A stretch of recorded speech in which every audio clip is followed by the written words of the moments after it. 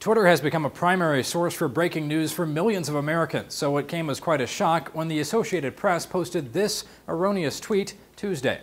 Breaking: 2 explosions in the White House and Barack Obama is injured. Sent out to the AP's 1.9 million followers and retweeted about 2,000 times before the account was suspended minutes later. The AP quickly announced it had been hacked. At the White House itself, there was a quick clarification. I can say that the president is fine. I was just with him. The online hacking had very real effects just after the tweet was posted.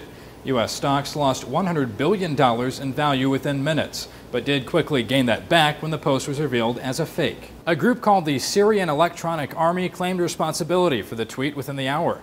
And although that hasn't been confirmed, the group was behind the hacking of CBS's 60 Minutes 2 days ago. The AP is the latest in a series of high-profile hacking victims on the social media site. In one recent incident, Burger King's Twitter logo was replaced by that of McDonald's. But the AP hacking had much more serious implications. The New York Times reports in the past few days, malware had infected some of the AP's computers.